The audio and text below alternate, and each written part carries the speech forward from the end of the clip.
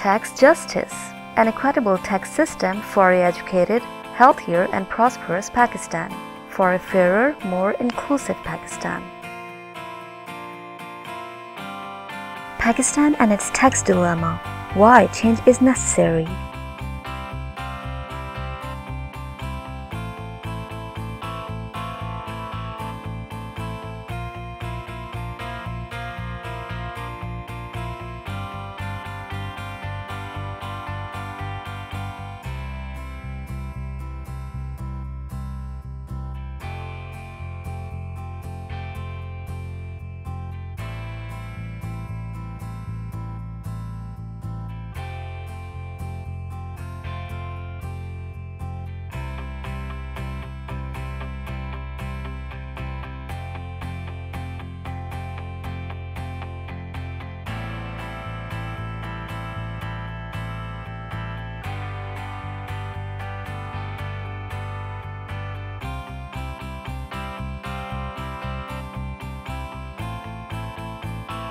The effects of indirect taxation. Meet the Hassans. Meet Hassan, a bank employee married to Saira, both parents to 2 lively children. Despite earning Rs 50,000 a month, income tax of Rs 833 is deducted at source, leaving him with a disposable income of 49,167. The perils of indirect taxation makes it difficult for him to make both ends meet, the effects of which start before he reaches the office. His daily breakfast is hostage to GST and other form indirect taxation. The sugar for this tea produced locally has an 8% federal excise levy applied and GST of 17%. The family consumes Rs 600 worth of sugar every month.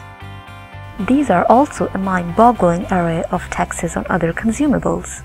Duty of 25%, GST of 17%, value-added tax of 3% and advance income tax of 5.5% on his favorite imported tea and breakfast cereal.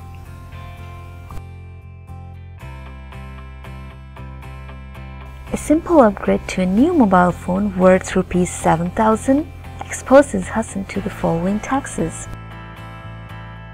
20% custom duty, Rs 800, 17% sales tax, Rs 680, 3.5% value addition, Rs 140, 5.5% advance income tax, Rs 220, total taxes 1,840. The car Hassan drives is an economical 1000cc model purchased for Rs 1,200,000, on which the taxes come to Rs 231,500. It does not stop there. Every time he goes to fill up, he pays taxes equivalent of Rs 27 on each liter of petrol, 17% sales tax plus petroleum levy of Rs 10. A Rs 500 lunch at the office canteen is also taxed. 17% sales tax of Rs 72 is paid. Hassan has to make time for his children at the weekends. A family dinner may cost him Rs 5,000, on which he must pay GST of Rs 726. Meet Saira. She is married to Hassan and is a homemaker. After sending children to the school, Saira takes a taxi to do the daily shopping. A 2-hour taxi hire using 5-liter petrol cost her approximately Rs 600, on which indirect taxes amount to levy of Rs 50 and GST of 17%, total Rs 90.78. Once in a while, she invites her friends to her home. Tea and other items she served cost her Rs 900, on which Rs 153 can be classified as tax. Saira occasionally takes the kids out for an after-school treat.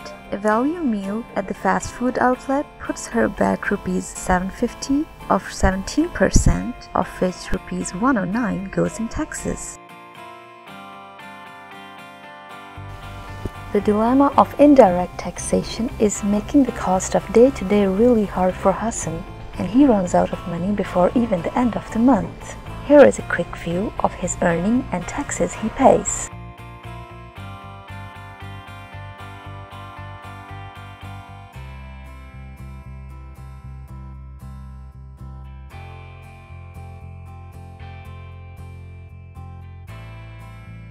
Indirect taxation is making Pakistan's poor and middle-class citizens suffer while making the rich even richer.